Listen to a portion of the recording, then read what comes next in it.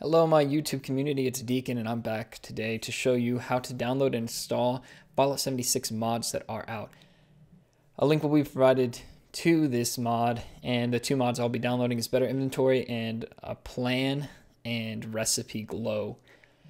So you want to go into the files, you want to download the Fallout 76 custom INI and the mod itself, of course. You will only need to download the custom file once for the whole mod, all the mods that you download. And in the link, you will also see a written guide. So you want to go into your documents and follow as I do, and just drop the custom file in there. You will open up the custom file and you will paste a line that is provided in the text link. And if you download it from the mod will actually already have it loaded for you, so you won't have to really worry about it if all you want is one mod. How to add two mods is a little different, so I'll show you that later on in the video. Next, I'm going to go to the recipe plans and glows.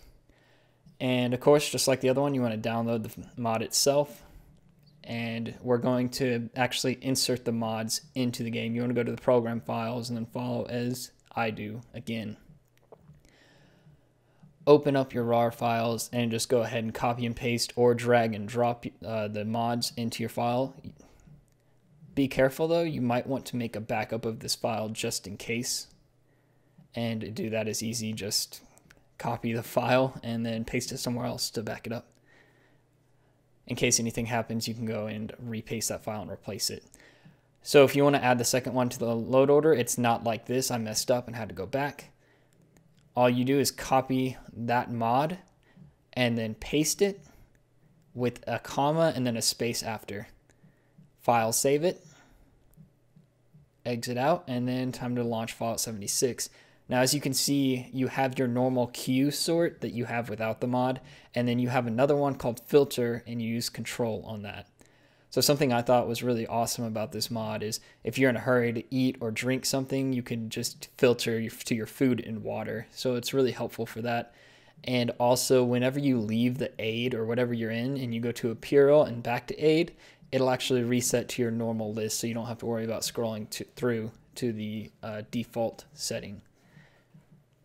So later on, you're also going to see me trying to find a plan, and it was completely random. All the plans that I knew where they were already taken. So this was actually a great demonstration because I could see it from really far away. And that's going to do it for today's video, guys. Thanks so much. Leave a like if you like the video. Comment if you have any questions, and subscribe if you want to see more.